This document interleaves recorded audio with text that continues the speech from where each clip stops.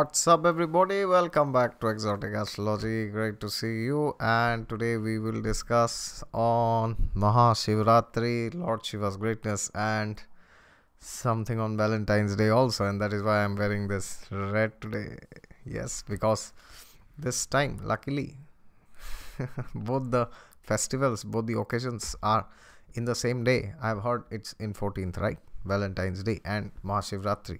So somebody told me, make a video on Valentine's Day. Somebody said, make a video on Lord Shiva for Mahashivaratri. Then I said, why not make a video together?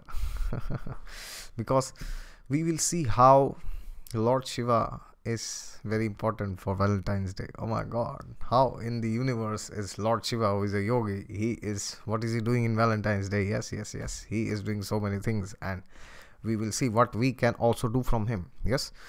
And so today I will try to connect both the occasions and try to explain what should be done in a Valentine's Day from seeing the life of Lord Shiva. Okay, there you go. If you're new to the channel and you have not yet subscribed, then please subscribe.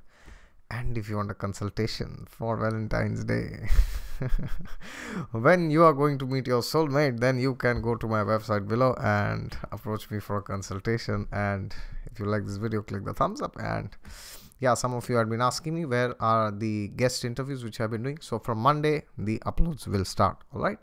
So hang on, it's coming. And yes, before I begin, as I always say, God is there with you all the time. Just look to him and he will be there for both the occasions. All right. So now, what is Valentine's Day actually? Valentine's Day is very much perverted and misinterpreted and misrepresented and misunderstood in today's society, as with so many other things of the past. There's no surprise. But what actually Valentine's Day was, if you go to 40-50 years back, this is a day which is celebrated in the name of Saint Valentine, who was one of the great saints in the Christian tradition. Yes. So his greatness and his glories, all these things were the hallmark, were the highlights of this day. But now, unfortunately, none of those things are discussed in this day and age of Kali Yuga. In the 21st century, it has become just like a day where man will go and give a beautiful rose to a girl, and that's why they say love at first sight, divorce at first fight.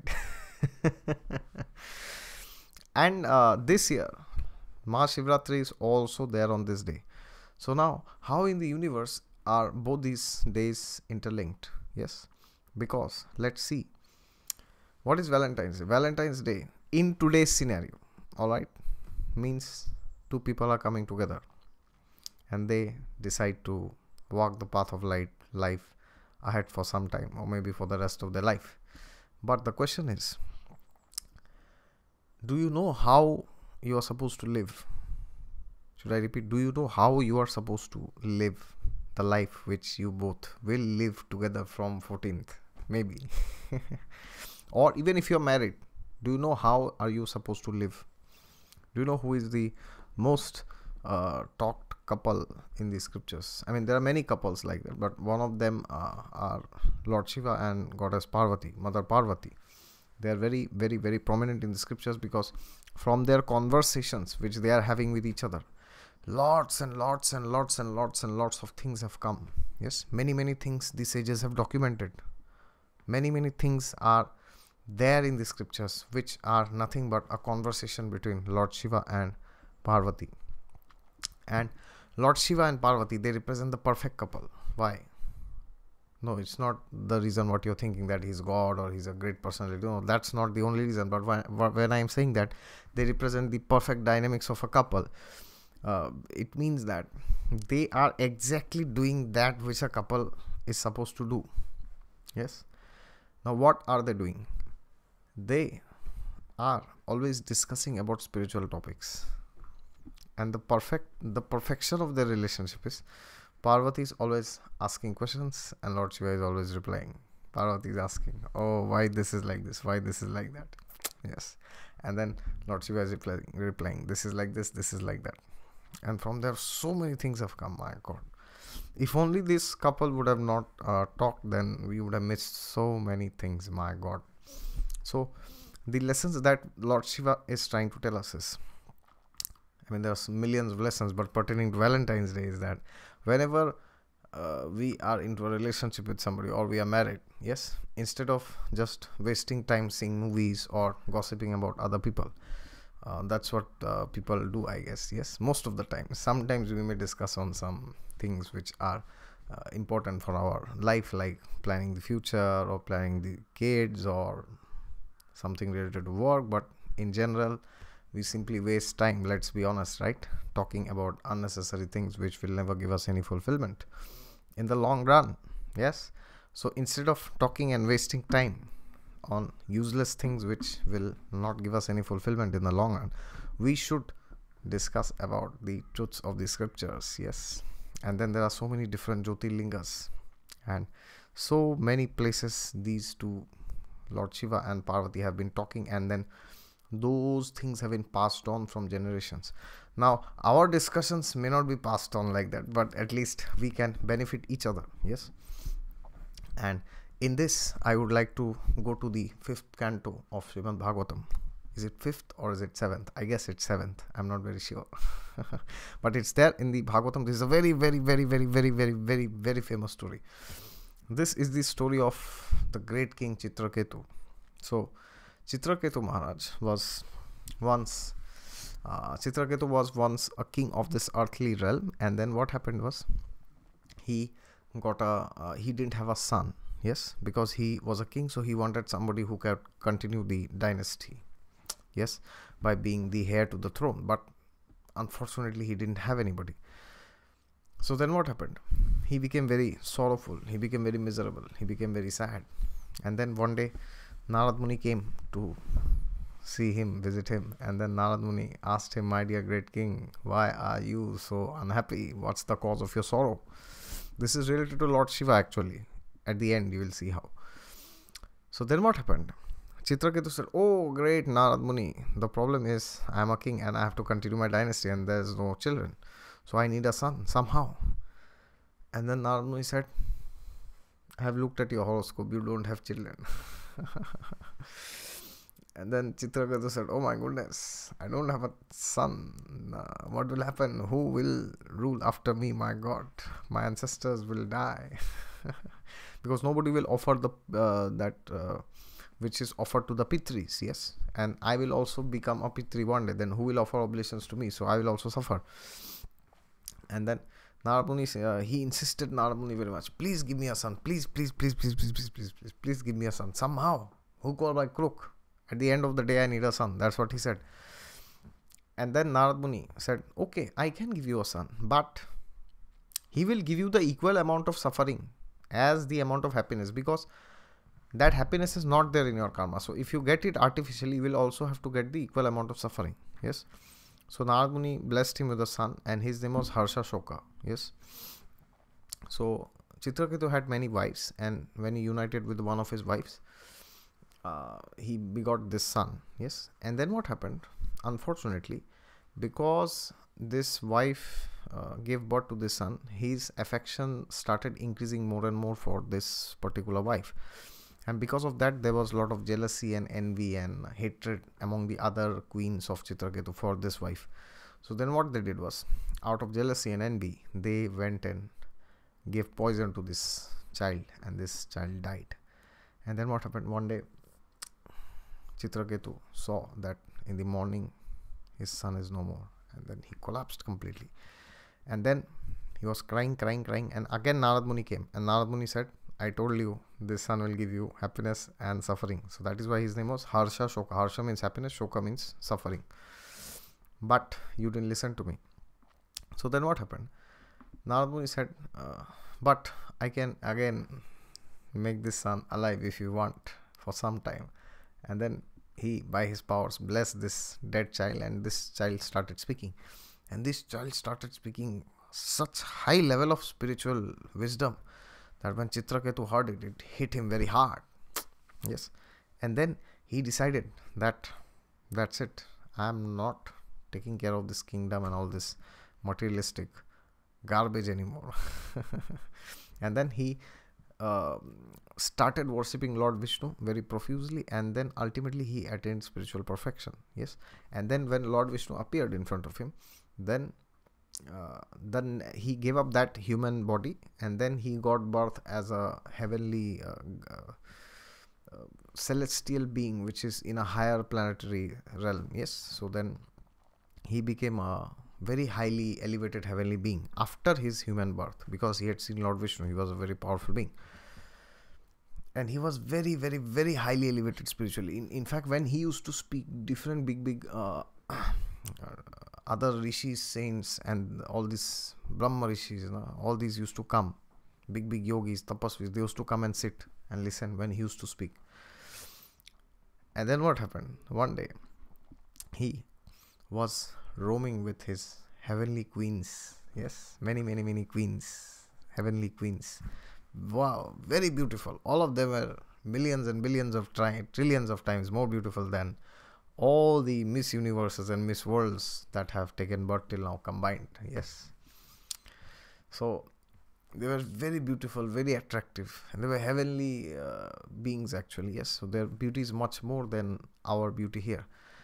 So then Chitraketu, he was so elevated that when he used to be with these beautiful queens surrounded, yes, he used to talk on spirituality.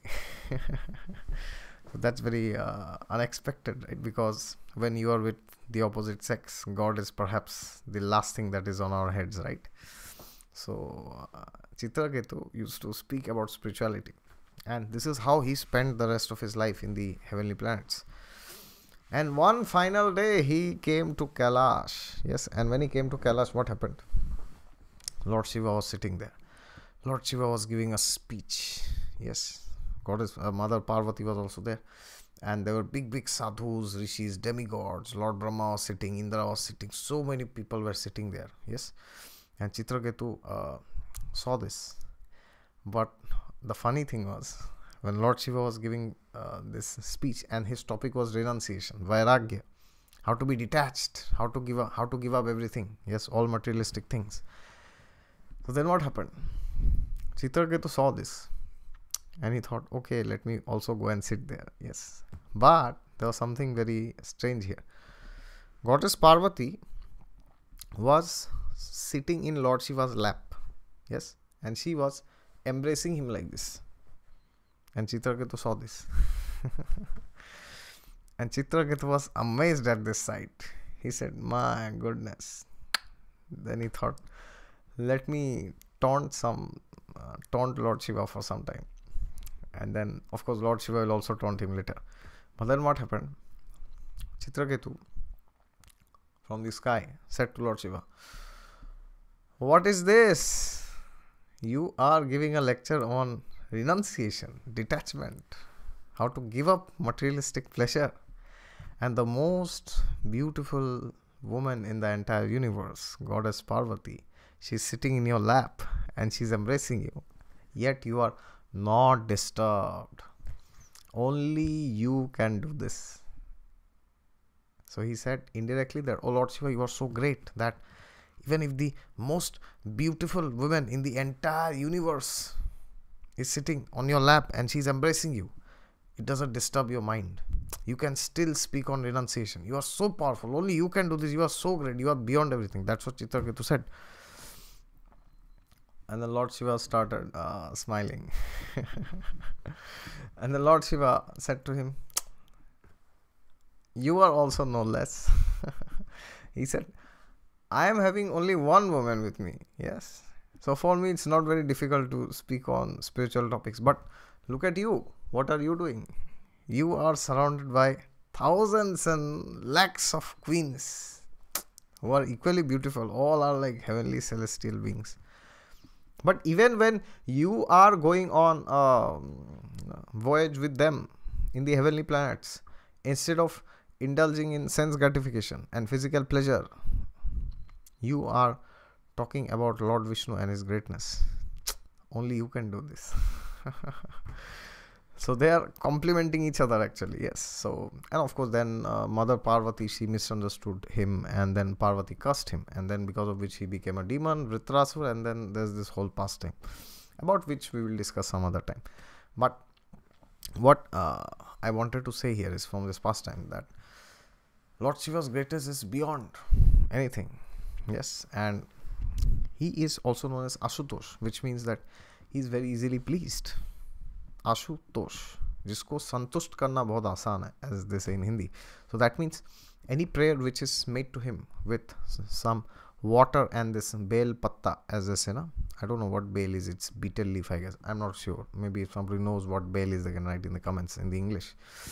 So this is how Lord Shiva's worship is done, in one way, over the Shivling, and offering milk to the Shivling. That is one very important remedy which is done. And chanting the Mahamrityunjaya mantra, Om Trambakam Yajamahe Sugandhim Pushtivardhanam Urvarukam Eva Bandhanan Mrityor Mokshyamamritat. Like the seeds inside a fruit, I am stuck in this material world. Please deliver me. Urvarukam Eva Bandhanan Mrityor Mokshyamamritat. Please deliver me from this material ocean. Yes, this material world is like ocean, as they say. There are so many difficulties, struggles, miseries, suffering, sorrow. There are allurements. There is good, there is bad. My God. So these are that is one of the very powerful mantras. And then there is Om Namah Shivaya also, that is chanted. And sometimes people also chant Om Shivaya Namah, that is also chanted. So these are various ways by which we honor Lord Shiva. And then there is this fasting on Fridays and on Mondays especially, yes, because Monday is Somavar. So Lord Shiva he is known as Chandra Shekhara, who has the moon in his forehead. So he's also known as Chandra Shekhar, one who holds Chandra there, yes. And Lord Shiva was the one who had blessed when Prajapati Daksh had cursed Chandra that you will be penniless, you will be extinguished, you will be wiped out of this earth, because he was not giving due weightage to all of his daughters except Rohini during that time. And then Lord Shiva was the one who blessed him that he will wane and wax, but he will exist and he will have dark spots. And that is how the Somnath Jyotirlinga that came into existence. And then there is this Mahakaleshwar Jyotirling, there is Triambakeshwar. So many are there, yes. And we have the Amarnath Jyotirlinga also, yes, where Lord Shiva had explained the divine truths of life and death, God and spirituality to Goddess Parvati. And from that time, that Amarnath Yatra is going on in India. It's an extremely holy place to go there. And as we know, in the time of Samudra Manthan, when there was Sagar Manthan, there was complete havoc, because the moment they started churning, the demigods and the demons, when they started churning the milk, then halahal poison came out from the beneath of the river, yes, from the milk ocean, yes, that ocean. There was so much poison, my God. And then nobody was able to drink this, and then there was complete havoc and everybody was suffering. The demigods were feeling as if we are going to die, this poison is so dangerous. And then all the demigods went to Lord Shiva and they requested, oh Lord Shiva, please save us from this poison, only you can save us, yes. So then Lord Shiva said, okay, I will try. And then he took all the poison and he drank it. And then the scriptures also say that, some versions also say that Mother Parvati, she expanded and she went inside his neck and she stopped the poison from going down into his body. And that is why this neck is blue in color, because this is the poison which is kept here. And that is why during that Leela which was going on, the snakes and scorpions and other poison, some insects which are poisonous these days, they also took it. And especially snakes also contributed to that poison, in helping Lord Shiva take that. And that's why Lord Shiva had blessed the snakes that, okay, you have helped me in taking this poison, so whoever worships you will worship me. Yes, that is why in India snakes have been worshipped and they are very much revered, although they are poisonous. So, and fasting, as I said, on Mondays and Fridays is very important, because Shukracharya, Venus, yes, is one of the great worshippers of Lord Shiva. In fact, Shukracharya, the guru of the demons, had got this Mahamrityunjay, this Mrityunjay Vidya, by which he could bring back all the soldiers of the demons back to life, and this is how he could sustain the race of the demons. So Venus, Shukracharya is also a very great worshipper. So fasting either on Mondays till the sunset or on Fridays is very good, especially on Mondays for Lord Shiva, and especially if there are planets which are combust in our chart, then we can always chant Mahamrityunjay mantra in the night, depending on other factors, of course, but these are the things which I would say. And even this concept of Sadesati, which is there in the domain of Vedic astrology, there's a lot of fear mongering about Sadesati, about which I have not yet spoken, but I will speak very soon about Sadesati. But one of the biggest remedies for Sadesati is worshipping Lord Shiva. Yes, because Shani Maharaj is also a great worshipper of Shiva, and Lord Shiva has this Ekadash Rudra, 11 Rudras, and Hanumanji in the Ramayana, yes, one of the favorite characters of so many people, including myself. So he is the Ekadash Rudra, the 11th Rudra. Yes, so once when there was this Ramayana going on, then Hanuman had freed all the Navagrahas, the 9 planets, from bondage of Ravana, and then Shani Maharaj had blessed him that whoever worships you during Sadesati or the Dasha of Saturn, I will not torment that person. So sometimes we run around searching for big remedies, secret remedies, some remedies which we have never heard, but simply chanting the Hanuman Chalisa can rid us from all the pains, fears and torments of Saturn. Yes, during Sadesati or during the Dasha of Saturn. So that is because Hanuman is one of the avatars of Rudra, and that is how Lord Shiva's connection comes into that. Yes, and there are so many stories, so many things. He had also killed he had also killed those 3 cities, no? That is why he is known as Tripurari. Yes, one who had destroyed, demolished the Tripuras. Yes, Tripura, 3 means 3, Pura means places, and so many other pastimes are there. I can go on and on speaking now. In the Srimad Bhagavatam, this pastime comes about Prachetas, na? When Lord Shiva appears and then he blesses the Prachetas that you now go and pursue your spiritual path. And then in so many other places also Lord Shiva appears.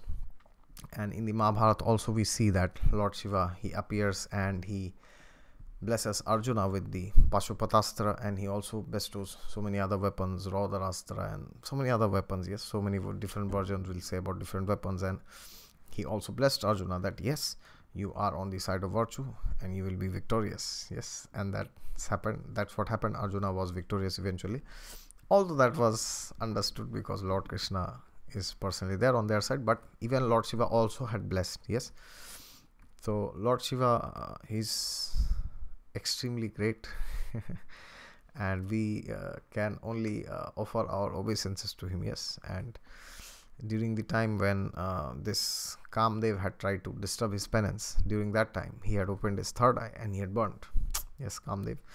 So that is one of the indications that when lust or sex desire reaches too much high, beyond our control, it goes haywire, then Lord Shiva will burn us. Which means that we should keep that under control. Otherwise, if Kamdev goes beyond our control, then we can get into trouble. Yes, as we see presidents and prime ministers and leaders of different organizations and countries, they have also fallen victim to all this. Yes, and then there is scandal, and then there are so many things, and then rest is history. And yes, pouring milk over the shivling, that is also very much appreciated. And what else? I can speak so many things on Lord Shiva. He is known as Nilkant. Yes, and his Vahan, the animal which is there, his most intimate associate, his name is Nandishwar, and he is the bull actually. Yes, and he is always waiting patiently outside, always waiting to execute the instructions of Lord Shiva, always waiting when Lord Shiva will give me some instruction that I can execute. And even if Lord Shiva is not giving any instruction, for millions of years he is meditating Nandi is still waiting patiently outside. Nandi is waiting. He's bowing his head and he's waiting like a patient servant, waiting for his master to come out and to speak something. He is the epitome, the emblem, the pinnacle of all servants which are there. So Nandi's example is very important for us to study, because Nandi will teach us how to behave with the master. How should a servant be? Yes. So Nandi is an exceptionally great personality, and he is also very much loved by Lord Shiva and Parvati, and he is trying to tell us that sometimes, or not sometimes, every time or almost all the times, the master can give us something or he may not give us. Yes, he may give us darshan. Yes, which means sometimes people say, oh, where is God? I don't see him. If God is there, I should be able to see him. No, Nandi never says like this. I have never heard Nandi speaking like this. Yes, that's very arrogant to say like that. If God exists, he should come and see me, come and give his darshan to me. Why should he come and give you darshan? Yes. So what's so special about you? But yes, if you are special, then maybe he will come. But the point here is, we may get things from God which we want or which we don't want. That also God may give us sometimes, if that is for our good. But Nandi exemplifies this teaching that you should serve completely selflessly, without any expectation of profit, adoration, distinction. Yes, not that he's expecting, oh, now Lord Shiva will come out of his penance, now he will give me some pat in the back. Oh, Nandi, very good, you are perfect, you are too good actually. No, he's not expecting like that. He's just sitting there in meditation that, yes, I'm just meditating on Lord Shiva. If he comes out and sees me, that's good. If he doesn't, then also that's fine. He is not concerned with the personal association of Lord Shiva. He is more concerned with executing the instructions of Lord Shiva. Yes, that's why they say that there are two kinds of association. One is Vani and the other is Vapu. Vani is the association. Both of these represent one association through the speech, and another is through personal presence. So sometimes what happens, Vani and Vapu, we may not have the Guru physically present in front of us, yes, but his instructions are always there. So Nandi may not be very close to Lord Shiva always. He may be waiting outside, but he always is meditating on what Lord Shiva said to do. Yes, and he's always eagerly executing those instructions. So sometimes in our spiritual life, we may be connected to some senior or some guru who may not be there with us all the time. Yes, and then we might have to stay away from them for some time. But even though we are physically away, yes, but the Vani has to be there. Vani means the speech. So whatever the Guru has said, that we should try to execute. So in that case, even if the person is there or not there physically, it will not hamper our spiritual life. Yes, and Mother Parvati also, she is Goddess Durga, she is Mahamaya, and she is the emblem of all the good qualities, and she is like Bhavani. Yes, she is part of Lord Shiva only. That, as they say, Ardha Narishwar means half is men, the other half is women. So Lord Shiva and Parvati, they are the divine couple, and that is why we need to study them. And the most important thing we need to understand from their interaction is that they are always discussing about spiritual topics. So whenever we are sitting with our spouse, that is how we should behave actually. Yes, so ideally the wife should be asking questions and the husband should be answering, but for that the husband should know something also. But no problem, if he doesn't know, then let him ask and you answer, okay? Because sometimes some wives may be more spiritually elevated than their husband, so not a problem. But the point here is not who asks and who answers, okay? The point is, you should have those discussions, and if you both don't know anything about spirituality, then at least you start discussing something, okay? Somewhere, something. Yes. All right, so that is it from my side. So this is the lesson which Lord Shiva and Parvati, as the perfect couple, the divine couple, they are trying to teach us, that ultimately you have to become spiritual. Yes, otherwise there's not much in this material world for us to be happy. As Lord Krishna says in the Gita, Dukhalayam ashashvatam napnuvanti mahatmanah samsiddhim paramam gata.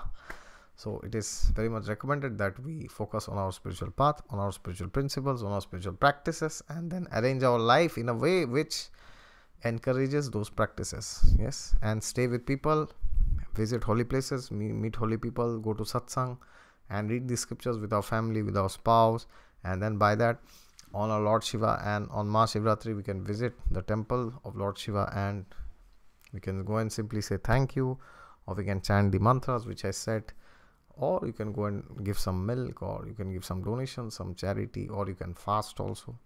Whatever is good for you according to time, place, circumstances, that can be done. Okay, so I hope I did justice to Lord Shiva for 30 minutes.